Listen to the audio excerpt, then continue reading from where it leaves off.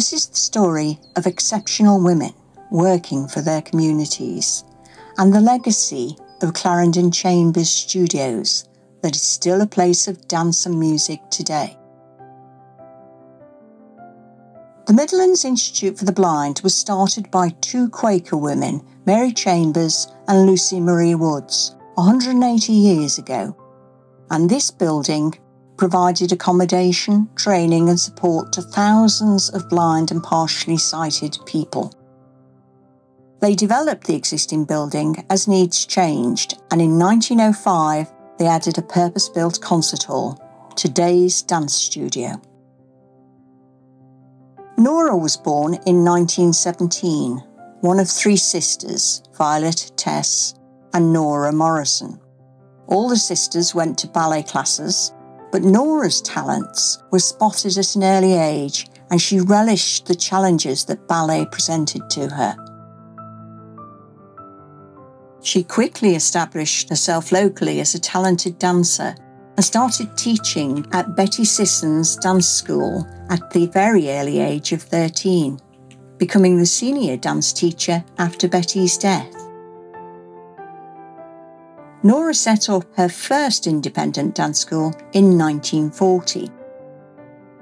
At first, we were at a room on Mansfield Road. Then we moved into the Bluecoat School in 1955. Miss Morrison was head girl there when she was younger, and the headmaster, Major Merlers, was happy to provide a room for her. Nora had started work at the Royal Midlands Institute for the Blind in 1934, when she was just 16 years old.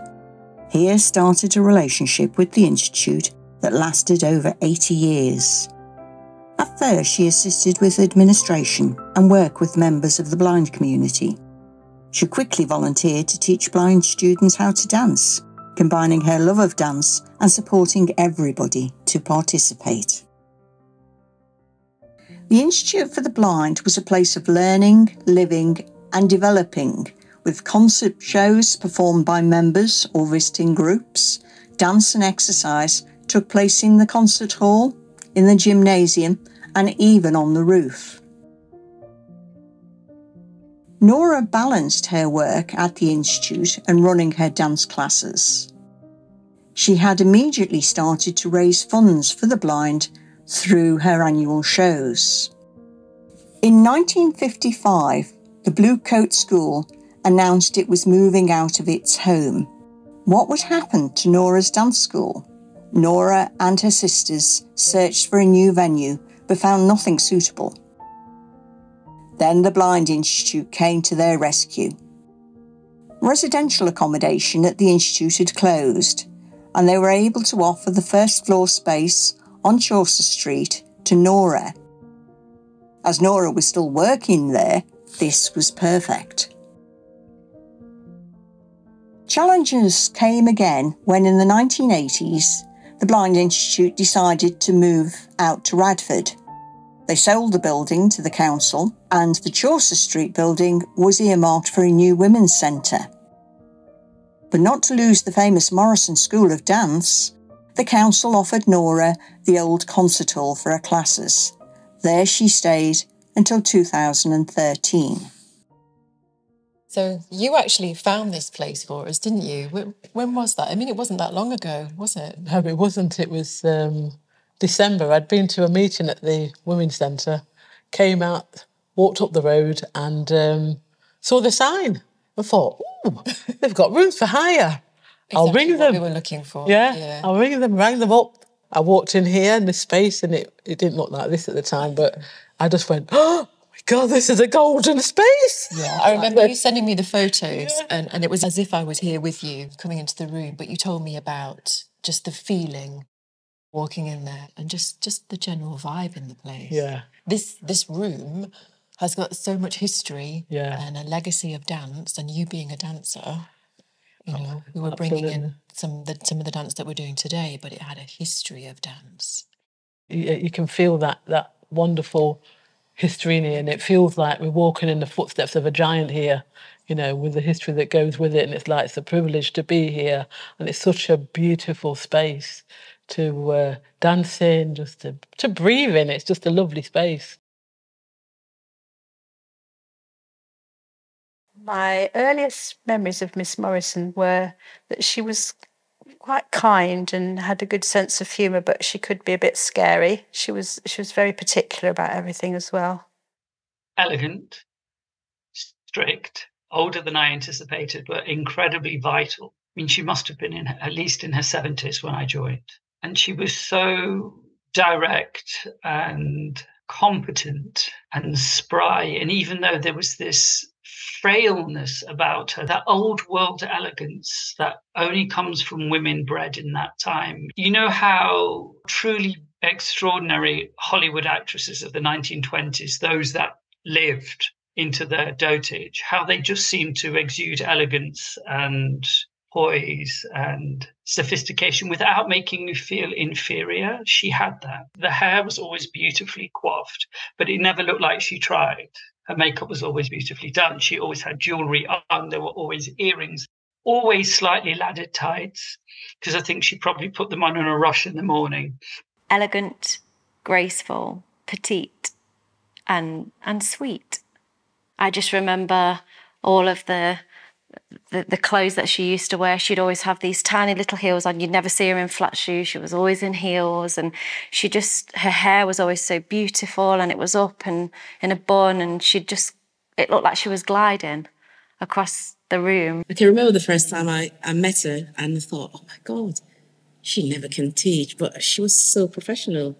She was so welcoming and so nice. Yeah. You know, and she's hopping around the room. She was brilliant, yeah. I, to this day, will never know how old Miss Morrison was when she was teaching me. No idea. We always used to have conversations. How old's Miss Morrison? How old's Miss Morrison?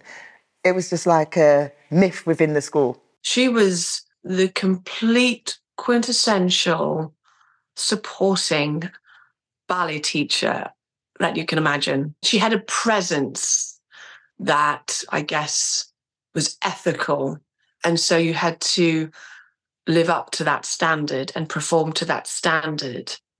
Just sheer perfection as a ballet teacher, I would say. Nora was just so easy with them. I think she loved you all. I think she really did. I felt loved by her. Yeah. I felt really safe and happy coming in here. Miss Morrison, I remember being very kind and very welcoming to me when I first joined. She really was this inspirational human being, and these are tears of happiness. Like, I'm remembering our time there, and it just was pure magic. Like, our childhood was as magical as it could be.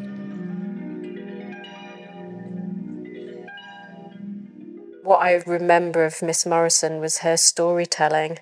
So in the dance, we would always be creating a story. So I remember, she would talk about, it's a really cold morning and you go and you wash your face with cold water because that helps to warm you up. And so even though she was very strict and we always felt like we needed to be on our best behaviour in front of her, she had a real warmth, and that kind of storytelling really stuck with me, I think. Every child to Miss Morrison was special. Whatever your ability, we were special to her. With Miss Morrison, she taught very good RAD ballet traditionally and wonderfully, and explored all types of storytelling and interpretation through music and dance. Her common phrases were, pull your socks up, has everyone met? You don't want to look like the back end of a bus. I think those were her three main phrases, and all the other students will laugh at that because that is so true. Yeah. I became deaf when I was 7, and my mum thought I'd have to give up ballet. But we talked to Miss Morrison, and she said, why do you have to give up? I said, but I can't hear the music. Oh, that doesn't matter. Just follow the person in front. So that's what I did. This is what was wonderful about Miss Morrison. She never stopped any of her students going off to pursue. And I've taught in schools where they're like, no, we don't want them auditioning. We don't want to lose them. They're good for our school name. And she never did that, which was really, really fantastic. And that's why she had so many of us go off to various schools and have various arts careers. She just didn't like to do dancing on one spot. She wanted you to dance all over. She wanted you to use the space. Everything was about opening up your heart and dancing with your heart, with expression, and, you know, firing your imagination and your creativity. That was important to her. She didn't just like steps and, you know, counting and all that. No, it was more like what comes from here. Never mind about technique so much, but what's important is you dance from here. That is actually what gets you into the professional stage anyway. So yeah. I remember it as a wonderful, spectacular, shiny, wonderful time, but parents remember it as a highly stressful moment with everyone screaming at everyone and nobody doing what they're supposed to do and nothing's ready, and then somehow it's all right on the night, which it always was. Commemorating Arts CIC, we did the shows once a year in October for a whole week. To start with, when I was little, we had dress rehearsal on a Sunday, and then we ran right through to the following Saturday every evening. And it was always in Miss Morrison's birthday week. There were musical numbers incorporated into it. There was acting, there was singing, there was dancing. It wasn't a show, and lots of schools create shows where it's number after number. This section is the ballet section. This section is the modern section. Miss Morrison wanted an actual theatrical experience, and she created them. She wrote, she directed, she produced all of the dance. I mean, she was a one-woman show herself. Quite extraordinary. That was the best thing about Morrison's, the show, the lead up to the show. Because we used to all practice and have fun, and then we would join the younger groups with the older groups, so everyone would dance together in some pieces. So we got to meet up with everybody and everyone sharing the same passion, and it was very creative as well, and being with the older actors and actresses and being a part of the ensemble that they were doing. As a child, it felt like the biggest show on the planet and of your life every single year. It was like, I think as a child, it was like something like attending the bloody Oscars or something. It was just such a big point of the year that everybody got involved in. You definitely felt like you were part of something big. I also remember it was like the backstage busyness as well, and all the parents trying to keep us in line and, you know, doing our makeup. I think there was a big commitment from the parents. We kind of provided everything for it and then bought all the tickets to watch it, I think. There was a discipline there, and it's, you know, moving on to becoming a performer and a director, you know, it made me who I am, because it was about how you tell stories without any words. It's amazing how how she pulled the shows off, because she rehearsed in this small room, and then you've got a dress rehearsal at the venue for that morning. And the show was just amazing. All the shows were just amazing. And on time. Yeah, on time, the timing, everything was just brilliant. She was a genius. She was. Every year when we did the show, the money that she got as profit went to the blind. Mm. And I can remember one time she said, we've given 100,000. And I thought, wow, you know, because it was like £1,000 or whatever, or £2,000 profit. And that was a lot of money back in that time, you know. I participated in lots of the annual shows, and it was quite a family affair because my dad used to help out a lot behind the scenes and backstage, and you'd have so many costumes that some of the mums would make, and the costumes were amazing, really amazing, and it just so much work could go into the shows. It was such a special time and so much fun. Like I loved it. It was so exciting though. On the show days, I remember being in the wings and being in the changing rooms at the back of the stage. The Cooperative Arts Theatre is particularly magical. It feels like a rabbit warren at the back of there. And yeah, just the feeling of being in the wings and going on stage. It was so exciting at a young age to be doing that. During the shows, there was a lovely atmosphere in the green room, if you like, and in the bar, because there was a bar. Yes, you can imagine. So, and we'd seen it so many times after a week, you know, you think, well, I think I'll go and have a drink. So, go and have a gin before we finish.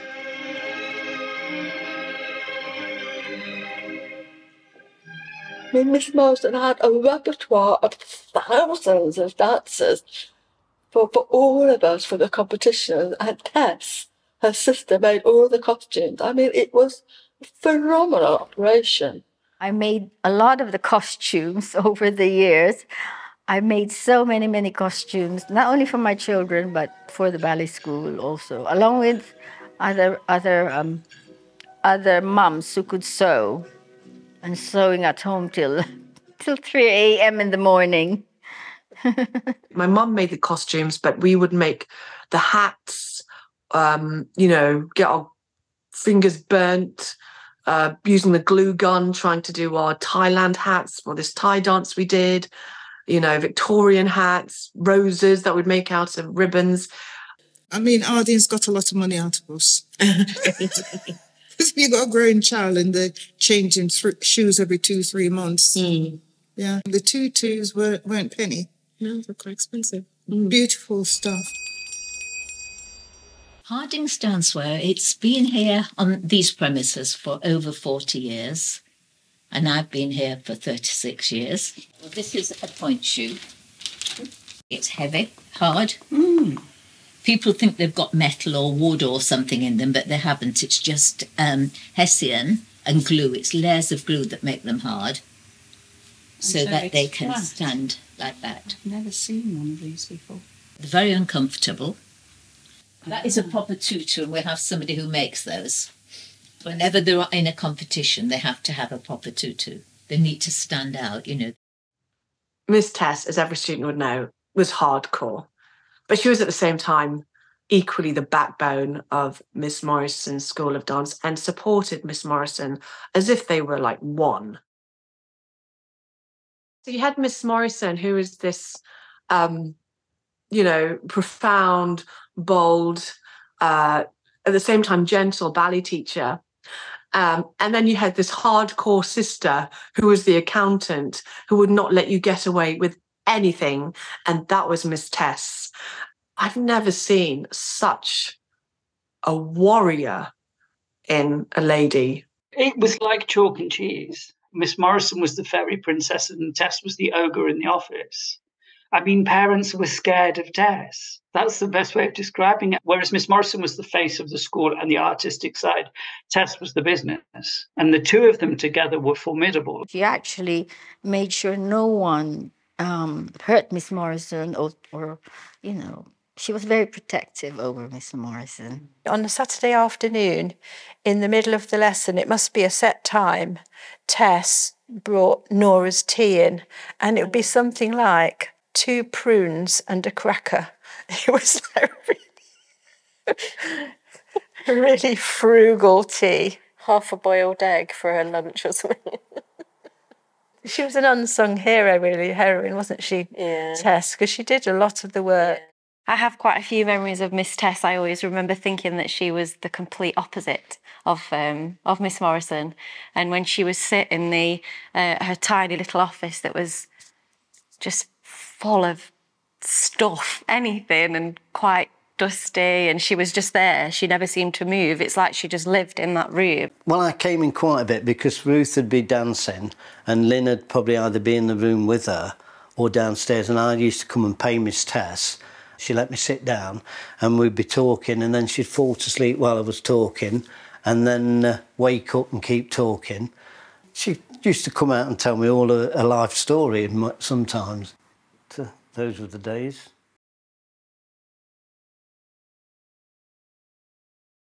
Someone were to ask who was the most influential person in my life and my children's, apart from parents, of course, it would be Miss Morrison, honestly. And it was, we were here for years. She showed me how to teach.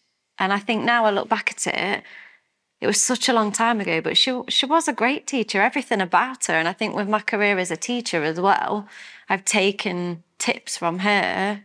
I work for a theatre arts company where I teach singing, dancing and drama. And I think that my dancing with Nora has started that all off, and I still love it. Dance is still a passion of mine. I love it. That's all because of Nora, really. I still teach everything now. I still try and keep it versatile like Miss Morrison was. So I teach ballet still, contemporary, jazz, tap, commercial, other than street dance, hip-hop. I teach all age groups. I teach from 3 to adult. There's a big difference in teaching from now to back then. When we used to come into dance, that's all the dance teacher had to do was teach us how to dance. Now I feel like, because of society today, we're now teaching, not only are we teaching kids how to dance, we have to mentor them, learning body basics, life skills, as well as dancing. It's more of a therapy session these days than a simple dance class to express yourself. Yeah, she was a good role model for me. But it was Miss Morrison that she spearheaded my love of the arts, really, and theatre and dance and performing. And later becoming a director, sometimes she's there. I was ready to leave when I left. Miss Morrison had taken me as far as she could, and I wanted more. And as I said, she never stopped students going, but I think what I needed was really hardcore training, and I needed male role models. She opened my world to everything, to music, to art, to culture, to my feminine side. Appreciate my sentiments when I say our biggest thanks must go to the writer, the producer and the principal, Morrison School of Dancing, Miss Nora Morrison.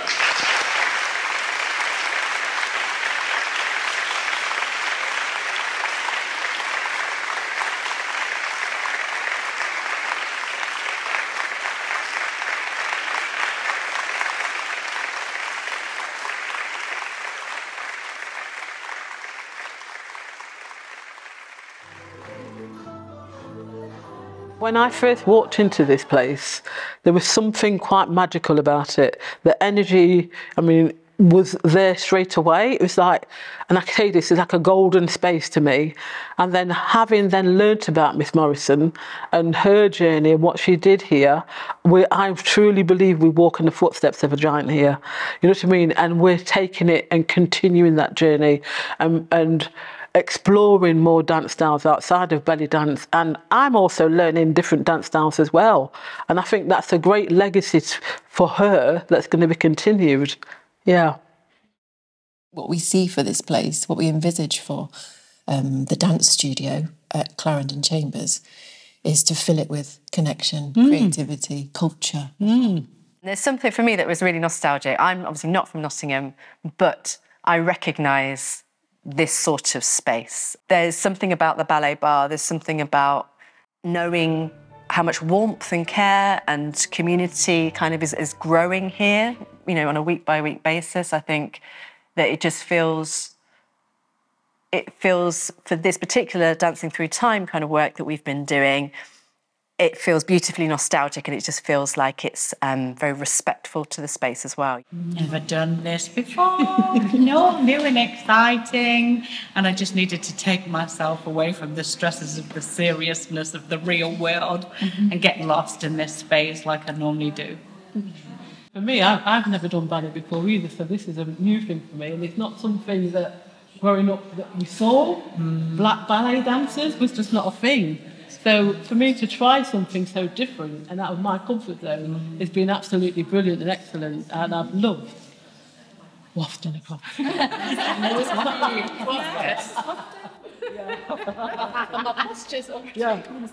Recently, actually, I've started dancing again. Just started last week, actually, ballet, and then next week starting tap. The belly dance came in when I was probably a little bit too old to be going to clubs.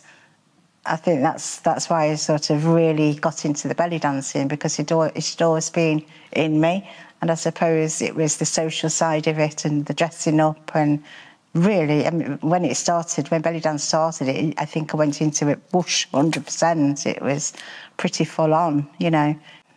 Just because it feels so comfortable. I mean, that's always been my home where there's been dance. It's been my escape through some pretty bad times. And when you couldn't or didn't want to talk to anybody, if you just came and danced, you got that time just to forget. Particularly during COVID, I could feel myself sort of sinking a bit. Although I did have a network even then, I think that was important because we did video dance. So there was still a little bit of a link and a network going on. And I think that got all of us through. If that hadn't have been around, you know. But the times when there hasn't been dance, I can feel my age creeping in. But when I'm dancing, there's no age. What do you think of the space? And I've never been in before, and I feel an idiot for not coming here. It's got some real vibes coming through the floor. Yeah, it has, hasn't it? Yeah, definitely. Yeah. Miss Morrison would be so thrilled to learn that her school today is being used as a dance school. It's still going on. And she'll be even more thrilled to know that it is a diverse dance school, that you have so many different people and different dances and instruments and music from around the world, whether it's belly dancing, free movement, ballet and drums. She would be so thrilled because that is what Miss Morrison was about. You go to other cultures, you go to other places, everybody dances. It's the norm. You go to Spain, you go to a festival, the whole family's out, kids, grandma, everybody's having a good time. So for me, that's how I was brought up, that we all danced at home. So I think we can all dance here, whatever the age. Ladies in my troupe, in the 70s, 80s, all good. Still moving, still mobile, still smiling, still enjoying life, and that's what it's about.